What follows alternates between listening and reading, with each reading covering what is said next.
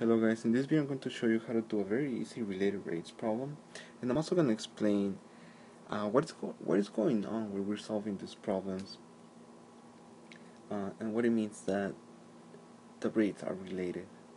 So the question says that if V is the volume of a cube with edge length x and the cube expands as time passes, find dV dt in terms of dx dt. So what the question is saying is that we have a cube that is expanding as time passes. That means that the volume is growing, and so for the volume to grow, it also means that the sides, the edges, have to get longer as time passes. So as you can see, there is a direct relation between the growth of the volume and the growth of the edges. So the way we solve this problem is by finding a formula that relates both rates.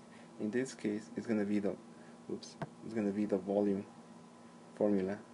So the volume for a cube is x cubed, and all we have to do is find the derivative of both sides in respect to time.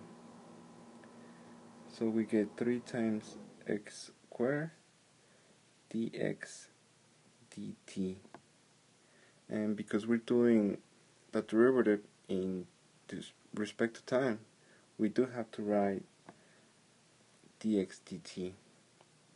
If it was in respect to x, we wouldn't need to do that, but in this case we have to. And as you can see, we've just expressed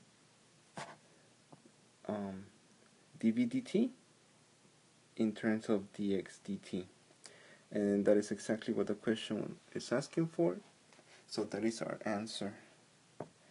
Like I said, it's pretty easy, but it's a very basic problem that helps you understand what the concept means. Thank you for watching, and I hope this was helpful.